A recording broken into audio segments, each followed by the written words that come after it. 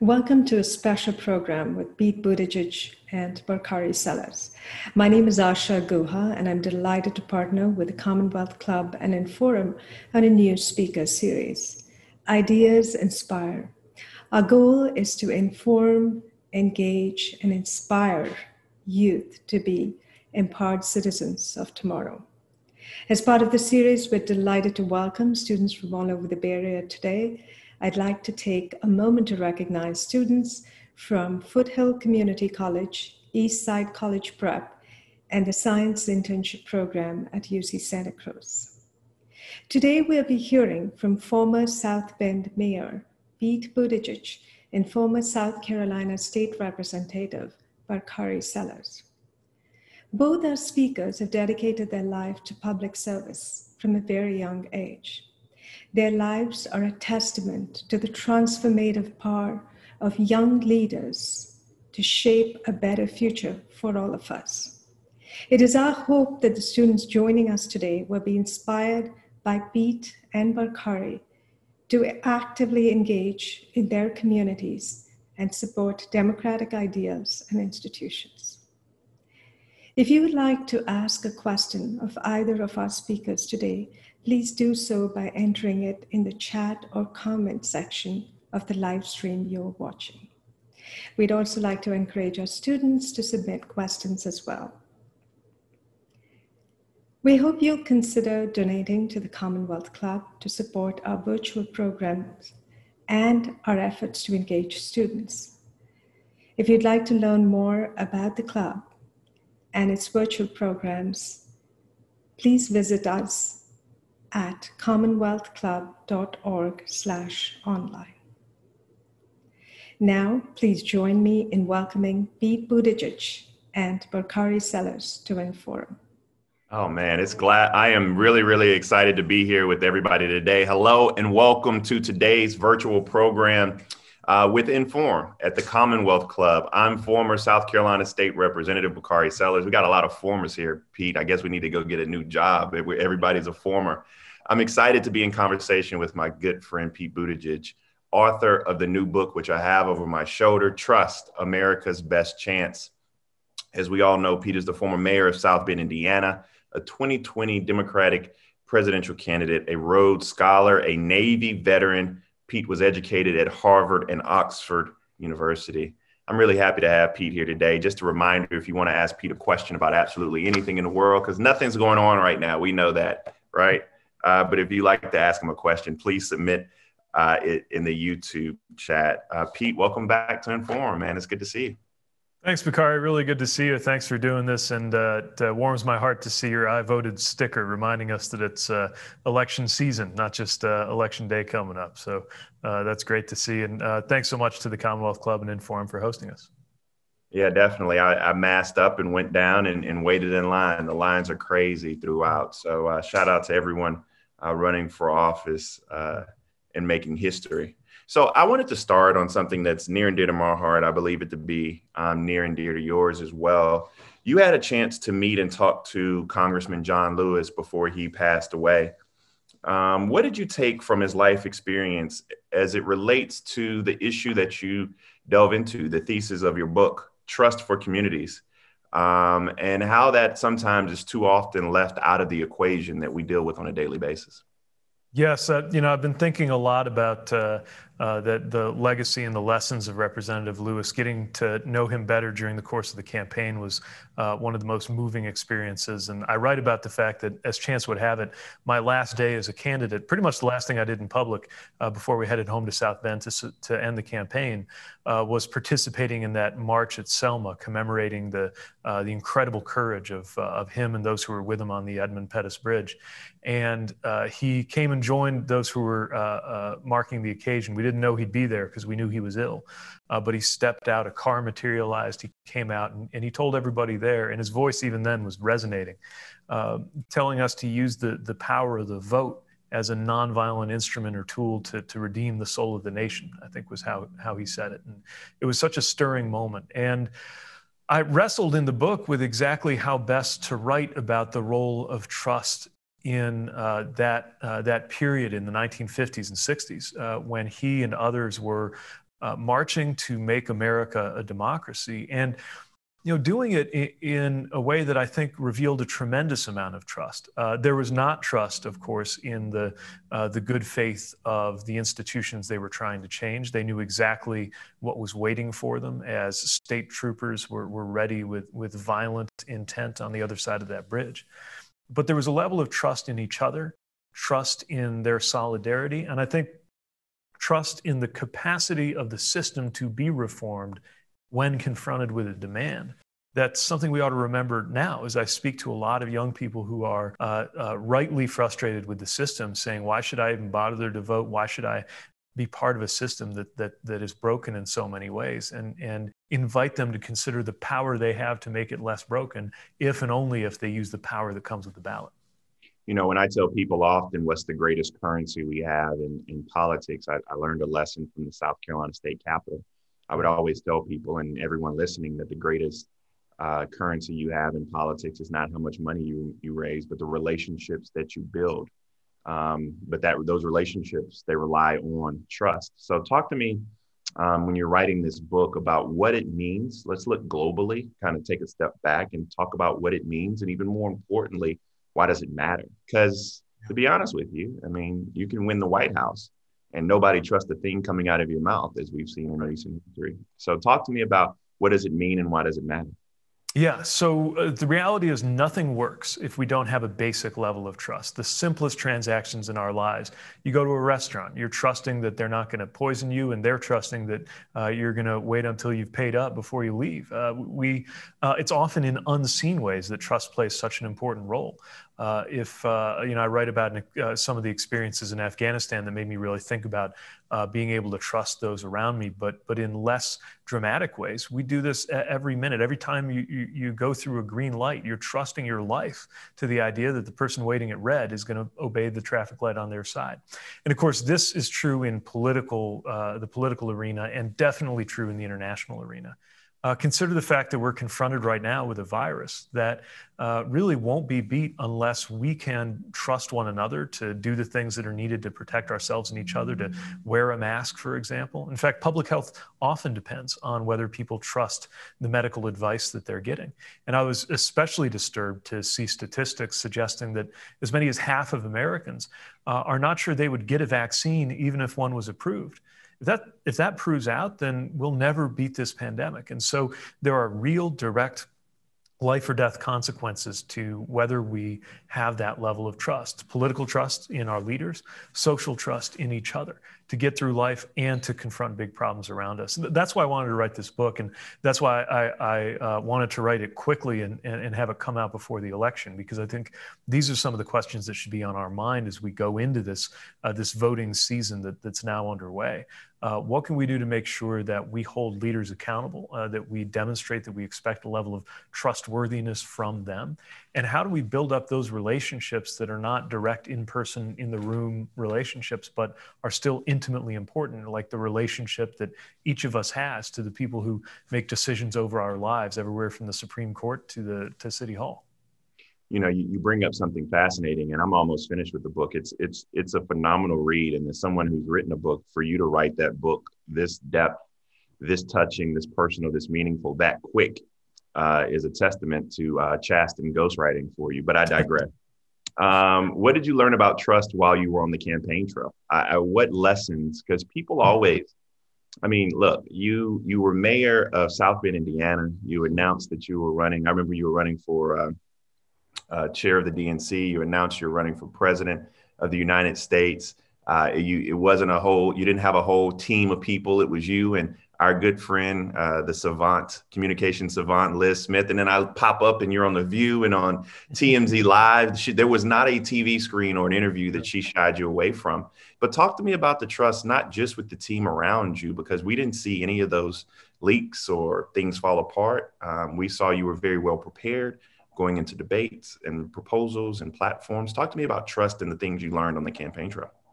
Yeah, it's a huge part of campaigning, and I think maybe even more so when you're campaigning young. And I enjoyed your account of that experience in your book, My Vanishing Country, how you establish those relationships. Because when you're asking somebody to vote for you, especially when you're running for president, but really for any office, in many ways you're asking them to trust you with their lives. You're asking them to trust you with the lives of their loved ones, and there's something very serious and very intimate about that.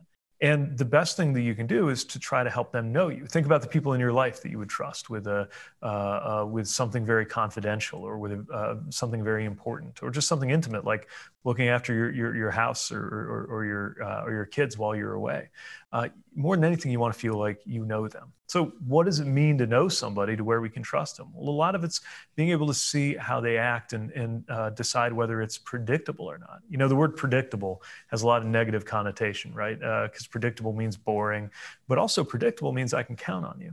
And I think that that's something that we're really lacking right now in the political space, right? The president seems to think it's a strategy to be unpredictable. And I don't know that that's a strategy or not.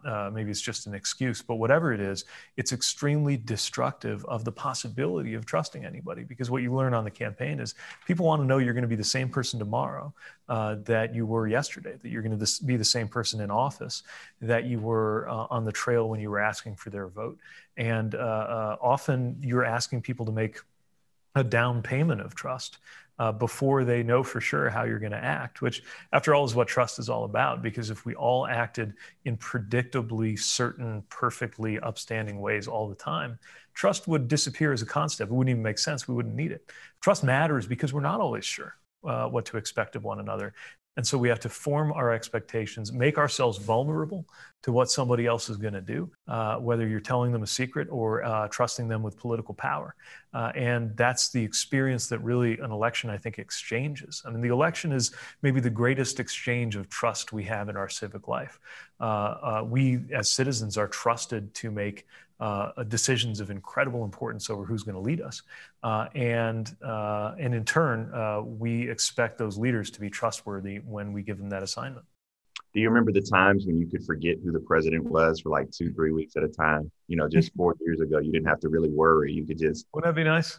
Yeah, trust. You remember, you didn't have to you didn't have to stay up and look at Twitter all night. So that I completely agree with what you're saying. Talk to people just briefly, because one of the unique experiences you have, my good friend Steve Benjamin, Frank Scott, Randall Wolfen, Keisha Lance Bottoms, London Breed, you all have this unique executive experience. In fact, y'all probably wouldn't make the best legislators because y'all can't be one of 435. You want to be one of one. Different animal. It's a different animal. Talk to me about the difference in these relationships and understanding trust from your perch as being mayor versus that of being a part of a legislative body. I mean, especially to the students that are watching, trying to figure out where their political career takes them.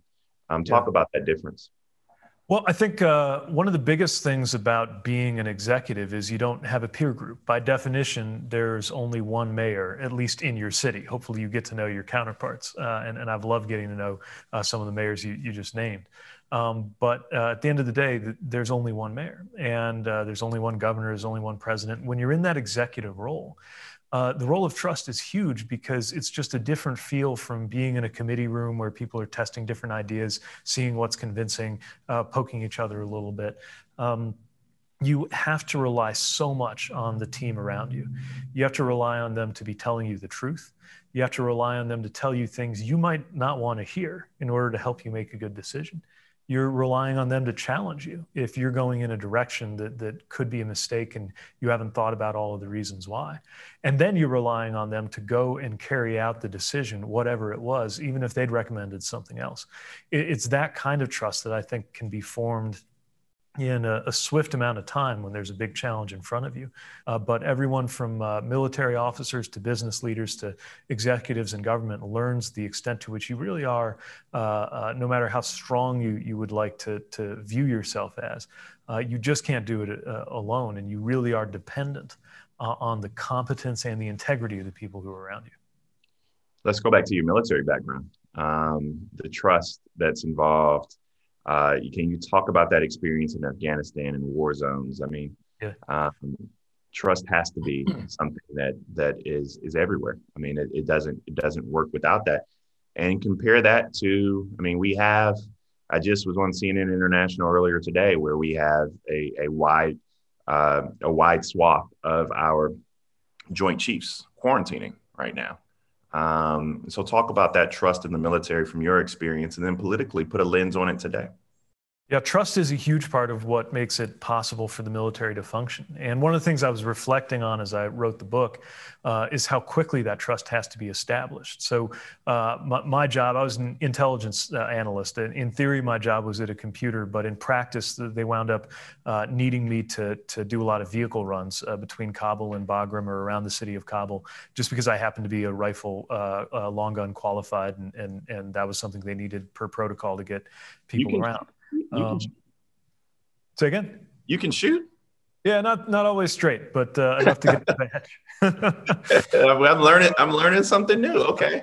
So, I don't mean to present, I wasn't kicking down doors. I wasn't a Navy SEAL, but part of my job was to go outside the wire with a vehicle and get people safely and alive, or get equipment safely from point A to point B.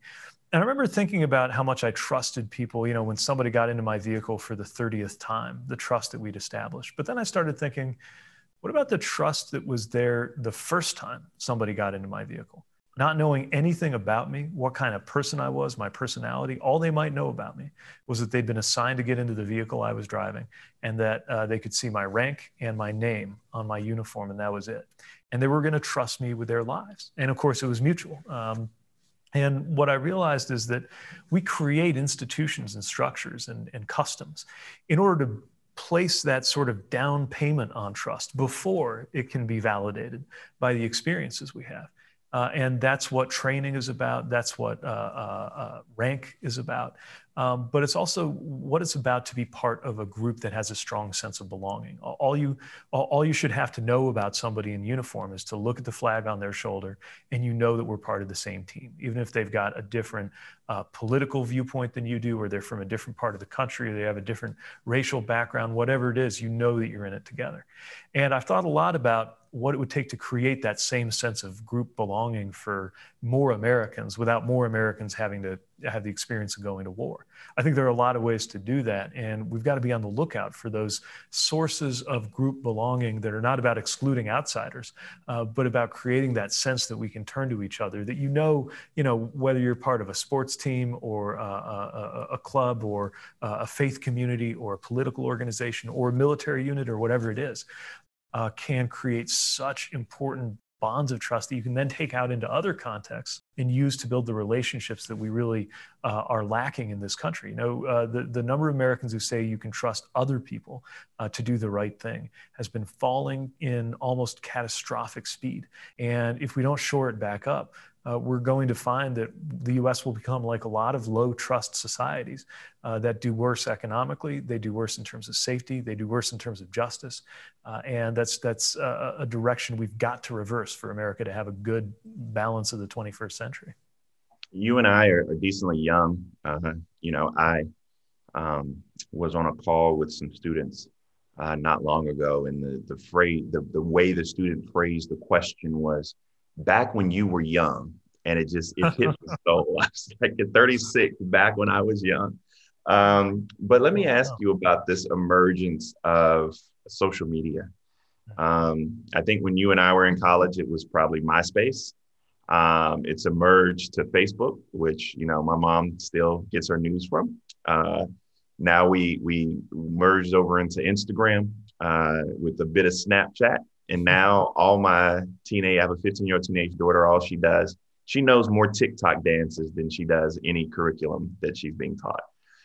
But with this emergence of social media, do you think that there is this increase in online presence, do you think that it's eroding the fabric of trust in our communities, or is it enhancing? I mean, how do you jive what we're doing online, especially with the new Generation Z coming up, with your theme and thesis of trust?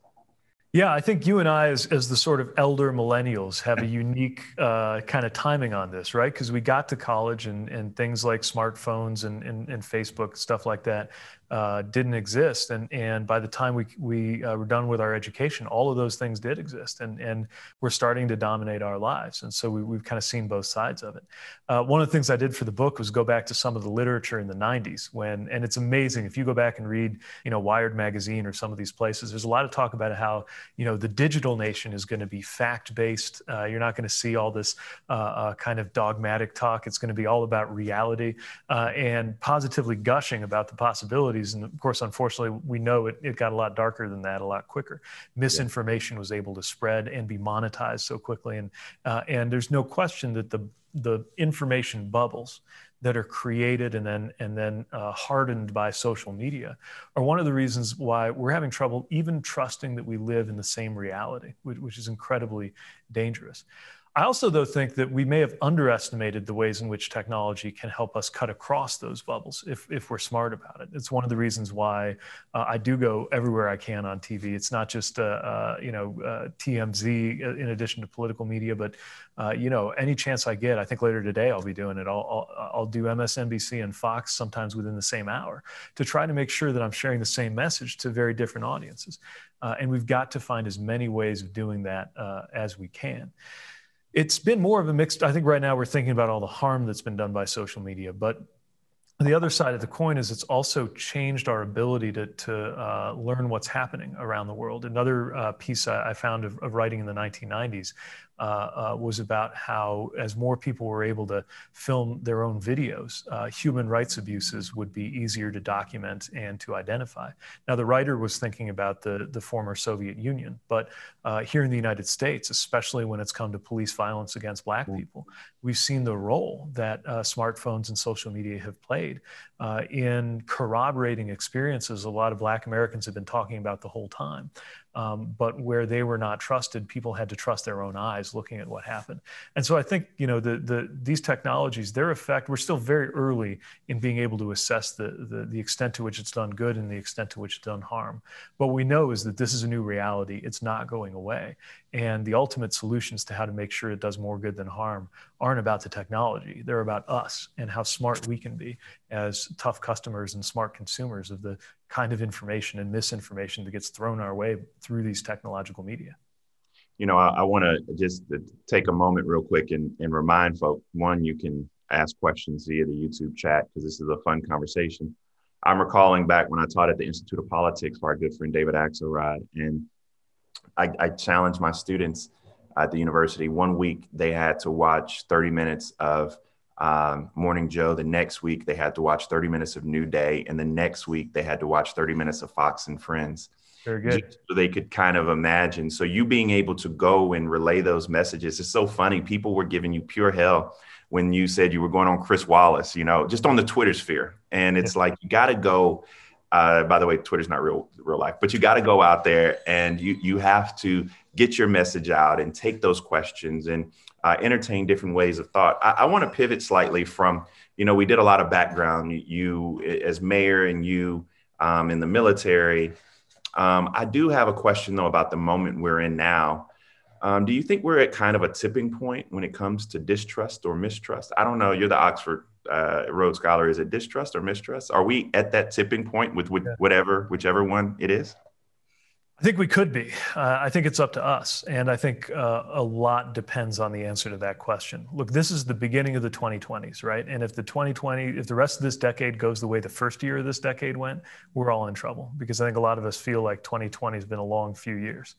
But I also believe that this decade ahead of us is a deciding decade that could lead to enormous progress if we started to establish a fairer tax code and actually invest in the things that make it possible for people to thrive, to cut poverty, to have real infrastructure, to invest in education, to address health.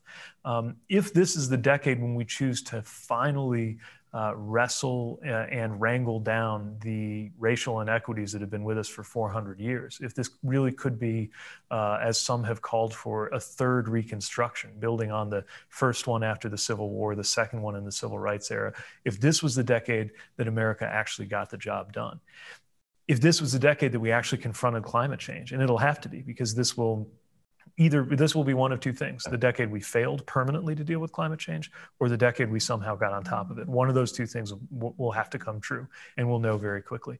So all of this, in ways we don't always think about, depends on trust. The ability to build enough trust in the possibility of our institutions to reform, to go in and actually do it. The trust we have in science and expertise that will be needed in order to make the kind of decisions and sometimes difficult choices needed to get ahead of the climate crisis. The amount of trust in a better shared future that's going to be needed for a lot of white Americans to lay aside some of the benefits that exist as a consequence of the racialized inequities that we live in. All of these things are either about to happen or they're about to not happen in a very permanent, painful, and devastating way. It's part of why I thought it was so important for this book to come out this year. I want to talk about a specific incident because I think that unfortunately, I think Black people are in a really unique situation that blood has to be shed or images have to be shown so that one, you can understand the distrust that some people have of an institution or a system. And two, ironically, being able to trust in what Abraham Lincoln called the better angels of our nature and try to bring us together. Talk to me about the George Floyd case in that 8 minutes and 46 seconds and how it took that for a lot of white folks to understand the distrust that Black people have of this community. Talk to me about that incident, that moment, and how you evaluate that moment as we are coming up on these other series of moments that you talked about. So the murder of George Floyd, I think, awakened so many Americans, partly because it closed the gap, because everybody saw this horrifying killing literally before our eyes. It closed this gap between what Black Americans have been saying about the Black experience and what white Americans have considered about how deep it runs. In other words, I think what was different this time is it's not so much defeating the likes of the KKK and the Proud Boys, that's got to happen, but this was more about an awakening of what needs to change among white people who consciously would detest racism, but in so many ways continue to participate in this racialized society that works to the benefit of white Americans and to the detriment of Black Americans. And a lot of this, again, has to do with trust, partly in terms of, trust is a resource, just like financial capital. If you have more of it, you can do more in life. And Black Americans have been systematically distrusted. We can put a number on how much people are trusted with credit ratings. And there's a lot of data about the racial disparities in credit ratings, even for otherwise equally creditworthy people. It's certainly the case in what Brian Stevenson has called the presumption of dangerousness and guilt that Black men in particular, young Black men in particular, experience, that puts their lives in danger every time they encounter a police officer, but also creates maybe a different kind of pressure just getting through life. Things, again, that Black writers and voices have been talking about for a long time, but I think the pivotal nature of the moment of George Floyd was the invitation to so many well-intentioned white people to be not just vaguely sympathetic, but specifically active in trying to do something about it. We're going to get to some student questions momentarily. I just have a couple more questions for you. One of the things that I really wanted your understanding, because I'm still not there yet, distinguish between trust and faith.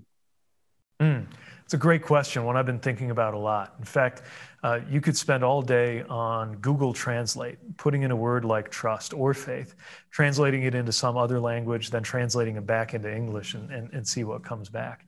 Not every language has the way we do of talking about trust or confidence or faith. Consider the word trusty, which is not quite the same thing as trustworthy, but we have that word to refer to the kind of affection that we have for maybe a pocket knife or a friend or a trusty steed, right, that we can count on. The way we talk about this, I think, reflects the way we think about this too. And if you look in Scripture, there's a lot about trusting in God. Every faith tradition has something about how we trust in a higher power or trust in an order of things. And I think having that kind of trust, which is intertwined with faith in the spirituals, gives us a better ability to have a level of trust in one another. I'm not saying you got to subscribe to a particular religious tradition in order to experience this, but I think it is clear that part of what humanity has been searching for ever since the earliest faith traditions emerged is a basis for some level of trust in a frightening and uncertain world. And we've got to think about the trust that we have in each other through the lens of the trust we can have in our place in the world, perhaps our place in the universe. And I think many believers organize our understanding of that place according to a faith tradition. But whatever moral tradition you hold to, I think is a big part of what makes it possible to make that down payment and make yourself a little vulnerable, trusting someone else before they fully earned it. That's brilliant. That gives me some grounding, some way to think about those words. I mean, especially today, at this time period, people are going to the polls, and we're talking about trust and faith in institutions. I voted yesterday. I'm happy to wear my sticker all day or as long as I can until it won't stick to any more suit coats. Are you worried about voter turnout and how that will be affected by the distrust we have in our voting institutions? I am not. I can tell you that Black folk particularly have overcome those obstacles to vote for a very long period of time. And the lines that I'm seeing voting for people like Jamie Harrison has been just phenomenal. But tell me your thoughts as we try to kind of look at not just where we are, but look towards the future as well in this conversation. Well, I think I'm very encouraged by what's happening right now, but I do think we need to stay on guard all the way through Election Day to make sure that people don't give in to messages that are designed to break their faith. And many of these are targeted at the Black community because one party, unfortunately, has decided that it would rather suppress some of these votes than compete for them. And so, you look at for example, the recent reporting, I think it was British reporting, that showed that millions of Black voters were coded in the Trump database in 2016. It was Channel 4. Channel 4, that's right. Under the word deterrence, that was the goal. And that desire for people not to exercise that right, the desire to break down that trust, to me, that's just evidence of how important and valuable that trust is. And another thing I explore in the book are the Russian misinformation efforts, not just the ones we've all read about and heard about with the attacks on Hillary Clinton's campaign, but things like the way that Russian social media accounts would actually push both pro-vaccine information and anti-vaccine misinformation out at the same time, because they were trying to create, their goal was just controversy itself, not to push one point of view over the other, but to create an overall sense of doubt. We're seeing that again, and we're going to see that from sources foreign and domestic, and we've got to be on guard around it. But as you say, the groundswell of energy we've got right now is extremely encouraging. Then, of course, what's going to matter so much, if all goes well, at least well by, I think, what you and I would consider to be a good outcome on Election Day, now we've got to deliver. And it's one of the reasons why it will be very important for those who are elected to act swiftly and boldly to make people's lives better, because that trust that's already been beaten up and battered, to have that trust expressed in the ballot box, that's going to need to pay dividends quickly in order for there to be a virtuous cycle that will build more and more trust. Otherwise, disappointment will make it harder than ever the next time around. I have two questions. The one I got to get to, the other I want to ask right now. The president has just the words that will be synonymous with his term, with his tenure as president, have been fake news. I mean, he's talked about it from the beginning. I don't want to harp on the bad politics of it, et cetera, but talk to me about how it erodes the trust coming from the highest office in the land in our institution of media and journalism, which is a necessary institution. How do you rebuild that post Donald Trump? Yeah, one of the patterns that are in changes that I trace is, 40, 50 years ago, if Walter Cronkite would literally end his news broadcasts by saying, "That's the way it is." It was his sign off. And there was an expectation that certainly broadcast media could give you a clear sense of what had happened. And then there was still politics around it. There were ferocious controversies over what was reported in the news. But no one would think to say that thing that you saw, you didn't actually see. There's that song, right? "Don't believe your lying eyes."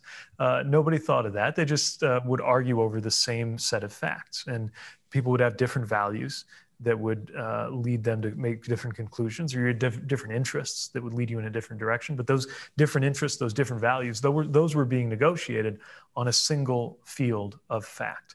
Now, fast forward to 2020, the facts haven't changed. There's still a set of things that either happened or didn't happen, and the truth is out there.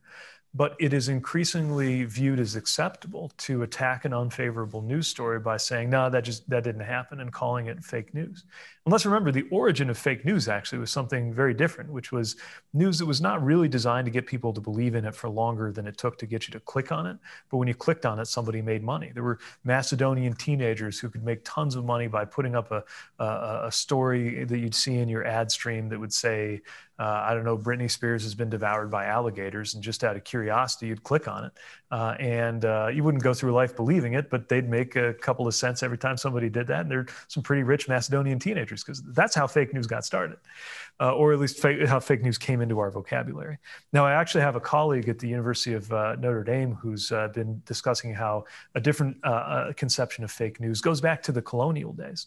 And I've got to think that if I was walking down the street in the 17th century and you handed me a sheet of a pamphlet, political maybe pamphlet, that had been printed on a printing press, I probably would have been a little bit impressed that you had a printing press. And I would have thought, well, I better at least look at what this is, right? Then eventually we wised up, and we had that expression, don't believe everything you read, right? I think we don't have that same wisdom yet when it comes to all the stuff that bombards us on the internet. And so paradoxically, even though everybody can be their own reporter today, we actually need journalism more than we used to. More than ever. Because there's more information. We need more editors and reporters, not just to figure out what the little bits of information are out there, but to make sense of them. And that function, that's something that cannot be automated, and it cannot be outsourced. We need people of integrity, as, by the way, we have in many places in journalism, to play that role. And it's only going to matter more the more raw information hits us and comes our way. Favorite question that I have of you is, what do you see? Tell me what your hope is for the next 4 years, even if Donald Trump is reelected. That's a pretty painful if, but my hope is that America is ready to fix what is broken at a deeper level than we have been in a long time. And that does mean structural change. One of the things I talk about in the book, we as a country, we've amended our Constitution in some substantive way at an average pace of once per decade. And yet it's been about 50 years now since we've made some changes, and we know some are due to get money out of politics, in my opinion, to have a national popular vote. Things that would increase trust in our system and would probably increase participation, which would make the system just truly more trustworthy, which in turn would increase trust. All of these things have a chicken and egg quality, and they either get better and better and better, or they get worse and worse and worse. So my hope is that the 2020s will be a decade where we get out of the negative cycle into a positive cycle, but that's going to require some very concrete and ambitious decisions about where we're going to take things. I think that probably does require a new president, but no matter who the president is, it's not just about the presidency. You know from your time serving in the legislature how much power our system places in the hands of state officials. And it's one of the reasons why I believe in finding the power in state and local office too, because that's where a lot of this actually plays out. Yeah, and it plays out in the new generation too. I can tell you that our leaders, whether or not it's Chuck Grassley or Mitch McConnell, or whether or not it's Nancy Pelosi or Jim Clyburn, et cetera, I mean, it's time that we actually get more people involved, young people of all walks of life involved in this political process. I think our country would be better for it. So with that being said, I want to turn now to some questions. We have better question askers than I did my best Jake Tapper impersonation. We'll see how well that went. I have to go to Brezi Pedreza Perez, a senior at Eastside College Prep in East Palo Alto, for the first question. What are your thoughts about the Minneapolis City Council moving to dismantle the police? And is this a move that other cities should follow suit in? Well, thanks for the toughest question we got right there now. Well, and it's a timely question. And as you'll see, that the city council is already finding they have to backtrack a little bit, I think, because they hadn't thought it through. Look, I think the human species is probably still at least a couple hundred years away from figuring out how to live in cities and communities of any scale without having law enforcement or something like law enforcement. And so we're not going to be able to flip that switch and be safe. But part of what led Minneapolis to act was an awareness that the current system is letting us down in a lot of ways. And so part of what I think is most exciting are the moves that we're seeing in some cities. I think Los Angeles is one that's moving in this direction. I think Minneapolis has discussed this, Albuquerque, if I'm not mistaken, to do things like make sure there's an option to call in mental health resources before you call in police rushing in with a badge and a gun. And I'll tell you, there have been a lot of situations that I know in South Bend happened that wound up ending violently that might have ended otherwise if the first person on the scene was a trained mental health professional instead of an officer who, increasingly were expecting police officers to do things that really should be the job of somebody else, and that reflect, if to even get the police involved, reflects a social failure. And this has budgetary implications too. I think we wouldn't need as much of some of the traditional enforcement mechanisms that we have if we were doing a better job on other measures for taking care of people at every level, from mental health to poverty. And I actually think there are a lot of forward-thinking people involved in law enforcement who would say the exact same thing. So these are the directions that I think show enormous promise in the short term, even as we think about what it'll take in the long term for us to evolve past some of the things that we've just assumed that humanity has to have because we've never known it any other way. You just brought up a good point, and something that young people do a lot to tie in kind of to my last statement, that we have to reimagine what our law enforcement should look like, bringing in those public health officials. And I'm pretty sure you might get a reimagined question tonight. So I hope you guys are prepared for that. The next question, actually next two questions, come from Abhiraj Muhar, who's a Foothill Community College student and student body president. Shout out to the student government presidents and student body president. I was one. And the next two questions are both from Abhi. He goes by Abhi, Pete. Great. Hi, Mayor Pete. My name is Abhiraj Muhar, but please just call me Abhi.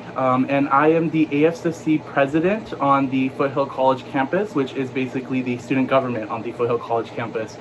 And my question for you today kind of relates a little bit to your background and about how you were the first ever gay presidential candidate. And so we broke many glass ceilings by having our first ever gay presidential candidate.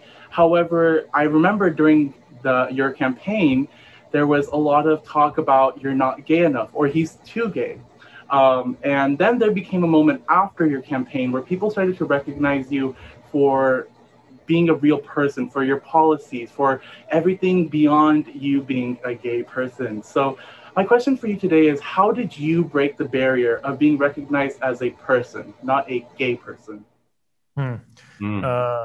Great question, Abhi, and I like that guitar you have on the wall there too. This is something we thought about a lot because there wasn't really a playbook to go off of. It's not just that I would have been the first out president, but I was the first out elected official to even try. And so we had to find a way to on the one hand, make clear that I was running to be president for everybody. I wasn't just running to be the president of the gay United States of America. I was running to serve everybody. And at the same time, to be very open about the fact that being gay was part of who I am. Being married to Chasten is a very important part of who I am and my story. And we took a lot of pride in the way we were able to hopefully convey a sense of belonging to others, LGBTQ and not, that those who might have questioned whether they belonged or been made to feel like they were just taking up space really did have a place in the future we were trying to build. And you're right, we got it from all sides. And the only answer I could think of to some of those criticisms was, I don't think there's a right or wrong way to be gay. And the whole point of coming out is to finally just be able to be who you are. So the last thing I was going to do is come out and then go through another round of trying to kind of contain or somehow form or fashion who I was according to what other people seem to expect. It's exhausting to do that, and part of the experience of those who've come out is to free yourself from that kind of burden, that exhaustion of trying to fit yourself into a mold that just wasn't made for you. And I think the more I was able to do that, hopefully the more people were able to see past all that and have the election be maybe a little less about me and a little more about them.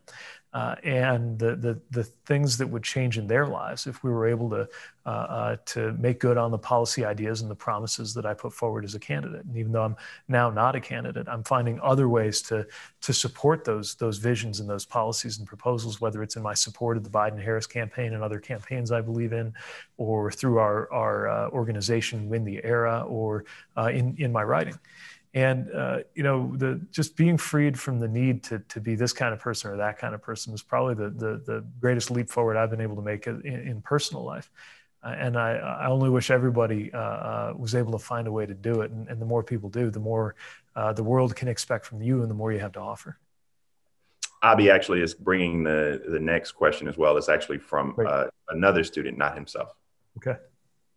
So Mayor Pete, this next question comes directly from the students themselves, and they've asked, given recent racial tension, the pandemic, and the overall division of the American people, what is your vision of a just and equitable world, and what role do you see the youth playing to engage in issues to build this just and equitable world? Well, another great question. And, the most important thing I hope young people sense is your role in shaping that future. The reality is every important change that has happened socially, from the end of apartheid to the civil rights movement to the American Revolution itself, was powered and driven by young people. And Bakari, like you, it pains me to say it, but I'm talking about people younger than you and me. We might be young in some of the rooms that we're in and the tables we sit at, but I'm talking about people who sometimes are not even yet old enough to vote and yet are making a huge difference. The most visible climate activist in the world is a Swedish teenager, and that's a powerful thing. The March for Our Lives really did, I think, change what's possible in dealing with gun violence in this country, fueled by teenagers who had the moral authority of young people asking older people with power, what are you going to do a better job of keeping me safe? And I got to tell you, when somebody looks you in the eye and poses that sort of question, you stop and listen. And certainly the movement for Black Lives and the multiracial coalition that has grown up around that, often fueled by people who are very young. These are the kinds of things that I think are propelling us toward what America might be. We're seeing, the ghost of Christmas future is here to let us know some of the things that could happen in the wrong direction. That would be just so bleak.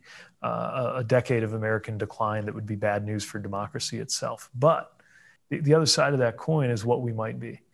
And the exciting thing, especially for the generation now coming of age, which has been hit with a lot. I mean, the economy you're graduating into, the denial of some of the most important experiences of youth as a result of the pandemic. I know it's rough, but the other side of that is that you get to deliver one of the most consequential moments in American history, and you just might be there to see a few decades from now, if things go right, if we get this right, if we create that culture of belonging in this country and back it up with policy, we would be the first full-scale, fully democratic, fully pluralistic and multiracial democracy in the world, something the world has not seen at scale. If we could deliver that, that would be a powerful thing for humanity as a whole, as meaningful as the American Revolution itself. We'll either do it or we'll blow it in our lifetime. And I hope that is enough motivation for young people to continue leading the charge. I'm going to take some of these questions from the YouTube chat over the next 10, 12 minutes we have here. Nick asked, do you have any words of encouragement or hope to the Commonwealth Club audience as we face multiple challenging crises in our country? Well, here's one way to think about it. In the course of this book project, I was looking for sources of trust. How do you build up trust? And a lot of how trust is traditionally built is slowly. It's through predictable behavior over long periods of time, but we don't have a lot of time. So I started looking for ways that trust can be built in a hurry. And what I found is actually one of the best ways for that to happen is in the context of an emergency. For example, America, among the nations of the world, built up about 100 years worth of trust in 3 or 4 years by stepping up to the plate during and after World War II and being a force for good in the world.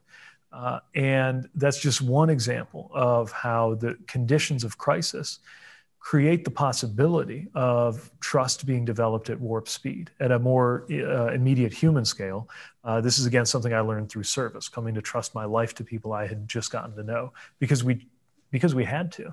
And then having that trust be validated over time by seeing how they made choices as we went forward. We're kind of in that situation nationally. In some ways, we're in that situation globally. The pandemic is an example. The climate crisis is another example.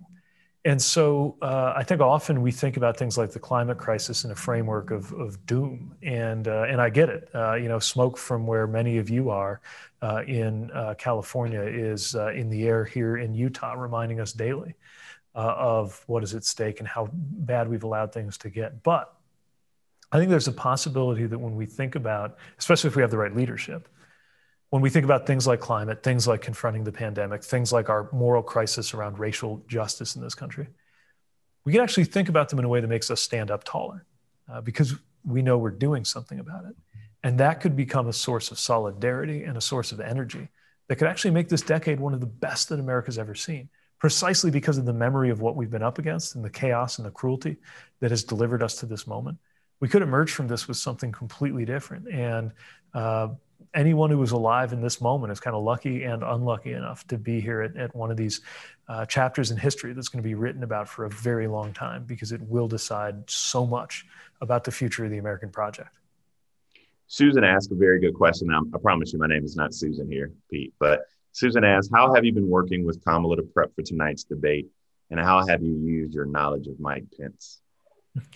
So I got to make sure not to talk out of school here, but what I'll say is, first of all, I know Mike Pence well. He was governor while I was mayor. And especially since he joined the Trump ticket and administration, he's very comfortable saying things with a straight face, whether they're true or not. And that's actually made him a very effective, almost dangerous debater. But I also have gotten to know Senator Harris better and better. Actually, I first came to really admire her paradoxically while we were competing, because I just saw how strong and how intelligent, how prepared she was. But I feel that at a whole new level going into tonight. And I think this is going to be a chance for her to talk directly to the American people. It's past the whole Trump Twitter noise machine to talk right to the American people about how we are all doing. And we know how we're doing is not good, but we also know that there's a better way. And I'm eager for her to describe that better way. Because I think when you see it side by side, and I'm hoping the moderator will do whatever fact checking is needed too, so it's not just up to Senator Harris to do it. But in any remotely truthful presentation of the contrast, it'll be pretty clear, I think, to most Americans what has to come next. What's your single biggest concern that you have about a second term for Donald Trump? Your single biggest concern? This is James is asking this question. It's a good question. Yeah, pick one. I mean, we really are at risk of losing our grasp on a shared reality itself. It's beyond any individual policy, although the policy news is so disturbing every single day. Yesterday's revelation about how the family separation policy at the border came about, the decision that the president, who, by the way, I believe is still on psychoactive steroid medication, just pulled the plug on negotiations for COVID relief that's going to make a huge economic difference to so many families and communities that I guess he's no longer serious about delivering before the election. I mean, these policy choices are devastating, but also just the fact that we wouldn't have a president who is interested in bringing us together. I'll tell you, when you're a mayor, you come to realize that your job is not just to pass the budget and fill in the potholes and run the fire department, all the stuff the mayors are supposed to do policy-wise. It's to hold a community together. It's to create the sense that the community is one community. And that's so much more so for a president. Not having that in a season of threats and emergencies and dangers and challenges, it just leaves America rudderless, no matter how good our governors and mayors and civil society are. And that's really what's at stake. Do you want to go into the next 4 years? Having seen just in the year 2020 what the world can throw at us, do you want to go into the next 4 years this divided? I think the answer couldn't be clearer. And I don't think you have to be a Democrat to believe that, which is why I just saw today another Republican leader, Michael Steele, who is the head of the RNC, is joining the many Republicans who are backing Joe Biden, not because they agree with him on everything or because they've suddenly become Democrats or liberals, but because even though they're conservatives, they know that there's only one choice to move forward right now.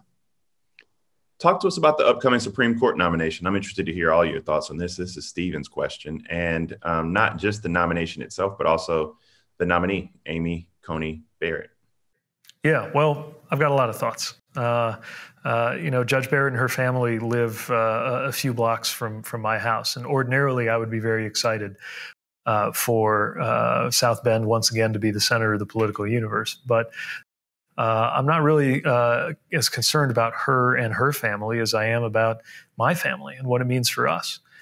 We just saw two conservative Supreme Court justices write that they basically think the marriage equality decision is fair game to be overturned. At least that's what seemed to be the case reading between the lines. There are members of my family whose battle with cancer pretty much depends on the Affordable Care Act being upheld. And there's an effort to kill it in the Supreme Court that could come before the court in a matter of weeks. We just learned that the Supreme Court may be hearing a very important case about a fraud investigation into the Trump organization. This stuff really matters, and it's going to come to a head in whether or not we see this judge take that lifetime appointment. So we need to remember once again that these are not academic questions. These are questions that wind up coming into our lives in countless ways. In my case, even my marriage that exists by the grace of a single vote on the U.S. Supreme Court. That's all there is that makes me a married man. And this is so personal for so many of us in different ways, overlapping ways. And I hope that rather than the political circus, dominates our national conversation about what should happen next on the court. Two more questions that I have. One is a very practical question. People are tuning in to tonight's debate at 9 p.m. on CNN, a random plug. Do you have thoughts on how to improve the debates? And is that something that will happen, should happen, I think, after last week's debate? And I believe that the next debate, the 15th in Miami, is actually a town hall conversation, if I'm That's not right. Which, individuals do vastly different in than they do in a regular standard debate. So do you have any thoughts on how to improve it, other than just telling people who are watching it to drink more? I mean, what are your thoughts? I've been in 10 presidential debates during this cycle alone, and like so many Americans, watched pretty horrified at the last debate, which you could barely even call a debate because the president wouldn't allow a conversation to happen. We can talk about and look at different things that could be done, format changes, especially anything that would put a premium on good discussion rather than good television. But I actually think we might be kidding ourselves if we think that a format change can do the job. Speaking of trust, at the end of the day, we depend on a certain level of restraint on the part of the people who are in those roles. No matter how good a moderator is, no matter what the rules are. We just expect, and in some cases require, that the people in those roles adhere to certain norms, that they just believe certain things about how humans ought to interact with each other, what a debate even is.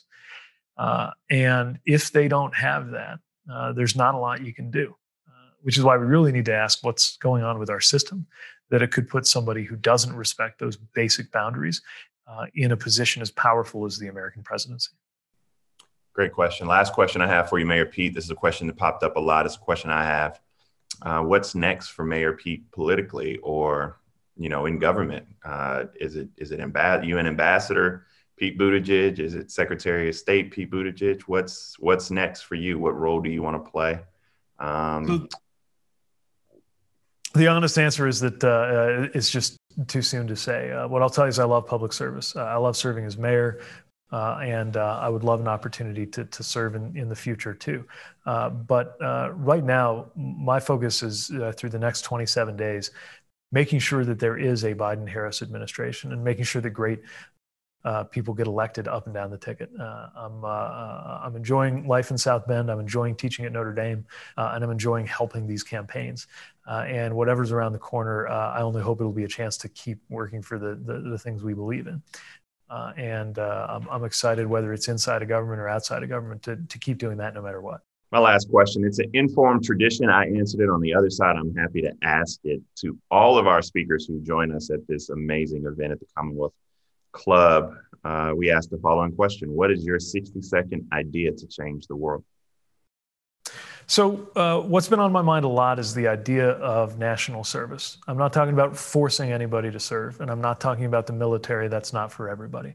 But some kind of universally shared experience where it becomes kind of a norm in our country, fully funded, so that serving for a year isn't just a luxury for the well-to-do, but something that anybody could have a chance to do if they want.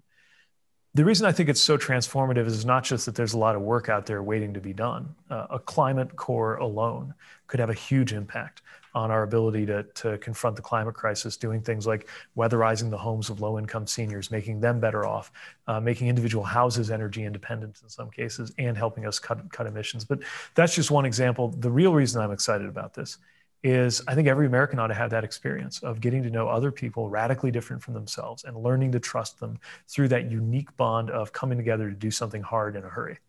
And I don't think people should have to go to war in order to get it. That's why I'm excited about the possibilities for service. And I hope that that gets a lot of attention as a serious proposal in the years to come. Well, many thanks to my friend Pete Buttigieg. We thank you. Everybody watching is better off for joining us, even for this 65 minutes. Author of this great book, Trust, America's Best Chance by Pete Buttigieg. We encourage you to pick up a copy at your local bookstore. If you would like to watch more virtual programs or support the Commonwealth Club, please visit www.commonwealthclub.org. My name is Bakari Sellers. I want to encourage everyone to stay safe, wear a mask, and have an enjoyable debate night. Thank you so much for joining us. Have a great evening. Same here. Thanks so much, Bakari. Take care.